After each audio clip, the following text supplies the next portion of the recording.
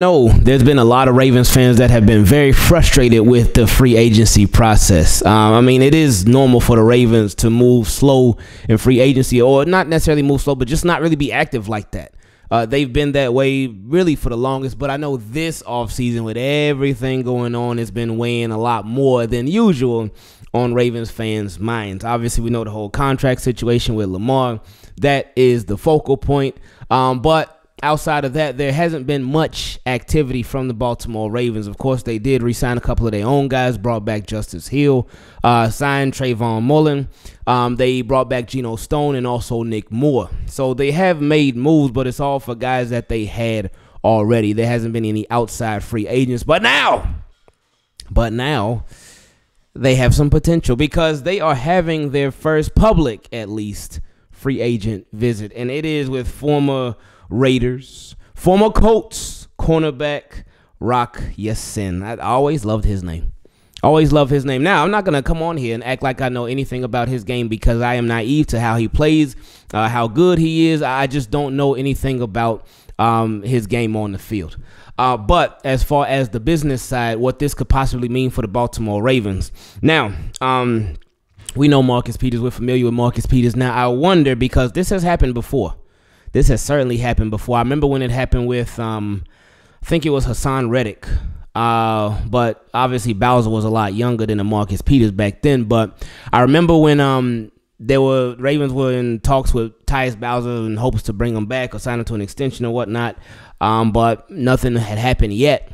So the Ravens, they brought in Hassan Reddick on a visit. And then, like a day or two later, it was announced, oh, the Ravens come to a contract extension with Tyus Bowser. Then I remember some years back when Nick Boyle, he was getting ready to be a free agent. Ravens were obviously in talks with him. Nothing happened yet.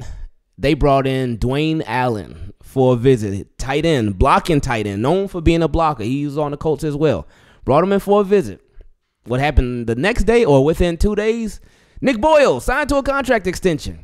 Now, I'm not saying this is necessarily happening with Marcus Peters, but I could see something like that because right now Marcus Peters is a free agent. The Ravens have not brought him back yet, at least. And I'm not sure if they are going to bring him back or not.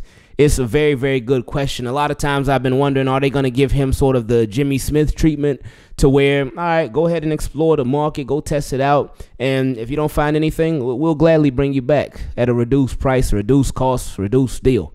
So I could see that happening. But at the same time, maybe Marcus Peters, and this is just me, I haven't heard anything like that, but this is just my own thought process. Maybe they're talking to Marcus Peters. And Marcus Peters, he wants this number, but the Ravens are like, no, we only want you back at this number. And he's like, oh, okay, all right. So they talked or whatnot. And the Ravens are like, hey, all right, Rock Ya-Sin, come on.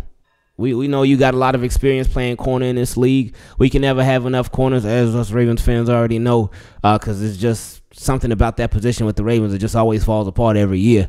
But it could be one of them moves where they bring in somebody at your position and like, hey, we can move on without you. We'll move on. We'll keep it moving. Whether you want to stay or you want to, hey, it's up to you. Whatever. We're good either way. In hopes that the person that they really want, their asking price will come down with the threat of them possibly being replaced, because it happens. It happens.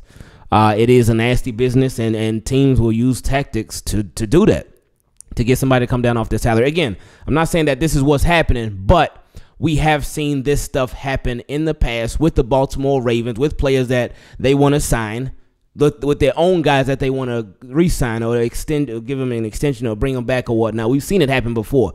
So could it be happening? I don't know. But that's one of the first things that came to my head. But we'll see. So shout out to Rock Ya-Sin. I hope he has a really good visit with the Ravens. And we'll see how things go. Same Keep It Clean. Appreciate y'all. I love y'all. And we out.